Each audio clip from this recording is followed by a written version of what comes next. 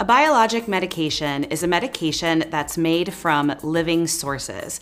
That can include plants, viruses, bacteria, and even humans or animals. You're probably familiar with brand name medications having lower cost generic alternatives. Biologics, however, have biosimilars.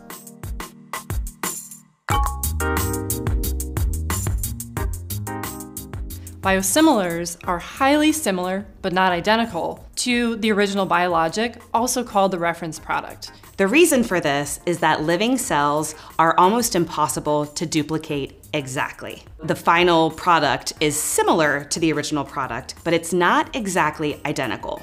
They're made from the similar living sources, and you should expect the same benefits and risks from treatment, but at a lower cost. When we think about biologics and biosimilars, a good analogy is a slice of bread. If you make 2 loaves of bread with the exact same ingredients using the exact same processes, it's impossible for every bubble inside a slice to be exactly the same size and in exactly the same place between the 2 loaves. But because they're not exactly identical, we can't call it a brand and a generic because it's not a carbon copy.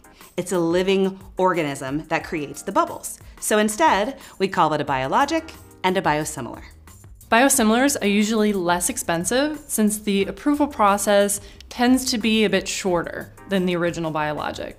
And since they're based on a biologic that's already been approved by the FDA, they just need to show that they're highly similar to that biologic. Some biosimilar manufacturers go through an extra step in order for their biosimilar to be labeled as interchangeable with the reference biologic. This means that your provider or pharmacist can automatically switch from the biologic to the interchangeable biosimilar without a new prescription. Interchangeable biosimilars have gone through additional studies. And through these studies, they show that you can switch between the original biologic and the interchangeable biologic back and forth without any issue.